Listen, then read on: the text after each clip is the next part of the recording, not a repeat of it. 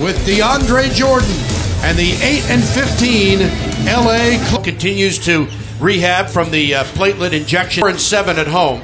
They lost to Minnesota here Wednesday, 113 times. We have seen both teams, not just the Wizards, but the opposition. As the Wizards come off 2 consecutive victories at Portland and Phoenix, Gortat takes a shot and he knocks it in.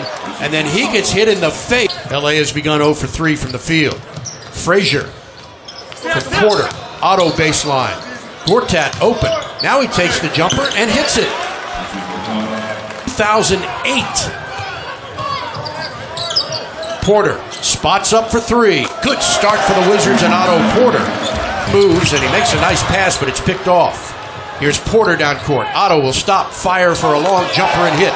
Second three-point shot of the game for Otto Porter. Great job for this team making shots. Came into the game ranked 13th in the NBA in three-point shooting, and he's got another one. Automatic, he is on. Lou Williams into the contest. They need some scoring badly. And they finally get their first bucket from Jawan from the field. The Wizards 5 of 7. Frazier stutter steps, takes the jumper and hits. Tough shot from Tim Frazier. Came down in transition and threw a pass between one of the defender's legs to a teammate. And I just was like, oh, he's close. Not only is he close after 3 of 4 from the field, or rather 3 of 4 from three-point range and 4 of 6 from the field.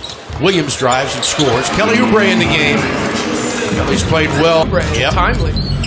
Gallinari spins, drives, scores, and he's fouled.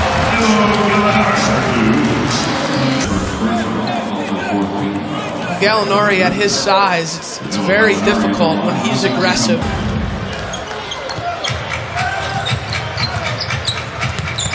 Williams, that's too easy. Washington.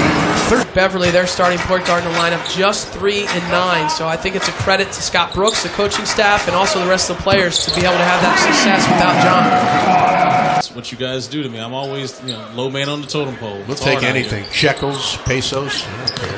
Here's Mahinmi inside, and he rolls it in. Boy, he's played this year, so that's what happened the other night in Phoenix with Mahinmi and Kelly Oubre. Williams gets an open look and knocks it in again. Fall. Long 3 ball is up and in. The Clippers have come back to take the lead. Well, it just comes to making them pay from beyond the arc. And they'll do that. I mean, I can't stress it enough. They came back on the T-Wolves the other night. Well, that looked like Satoransky got hit. Gone out. And I am stunned by Mahinmi's free throw shooting. It's been outstanding. Another long 3, and that's good. Trying to get off a shot. 4 seconds to shoot. Now they come out to help. Satoransky's going to have to take it. He does, and rolls it in.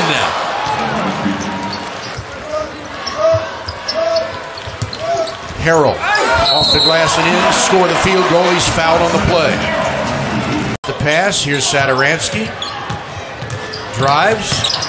And his pass is picked off. And that's not a great way to end the quarter, which started beautifully for